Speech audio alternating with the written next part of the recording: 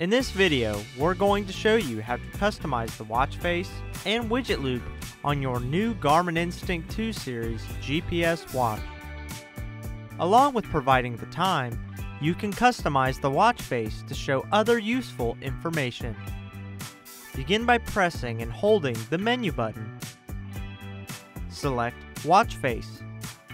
Use the up and down buttons to scroll through the available watch face layouts. To select the layout, press the GPS button. Press the GPS button again to apply the changes, or scroll down and select Customize to change what data is shown on your watch face. This additional information can include heart rate, battery level, steps, and more. Now you will notice that the data field in the dial is blinking. Use the up and down buttons to scroll through the available options. Press the GPS button to confirm your selection. Repeat this process for each additional data field.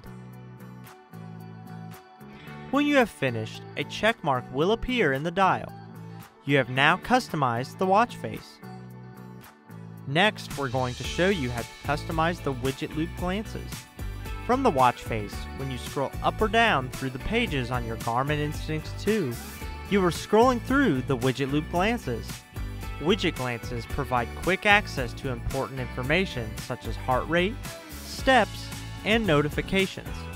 Some widgets require a connection to your smartphone. For a walkthrough on pairing your phone, check out our Getting Started video.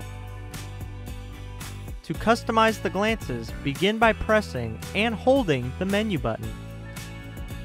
Scroll down and select Appearance, followed by Glances. The first thing you will see is your list of the widget glances already in your widget loop list. To add glances, scroll down and select Add. Now scroll through the list of available glances. Press the GPS button to select the glance you would like to add. When you are done adding glances, press the back button to return to the widget loop list. You can also change the location of the glance in the widget loop list, or you can remove a glance. To do this, begin by selecting the glance you would like to reorder or remove. Use the up and down buttons to reposition the glance on the list. Press the GPS button when the glance is in the spot where you would like it to be. To delete a glance, select it with the GPS button and press the GPS button again to confirm deleting it from your list. Repeat either of these two processes until the widget loop is ordered to your liking. You have now customized the widget loop glances list. And that's it! To learn more about your Instinct, please watch our other videos or visit support.garmin.com. Thanks for watching.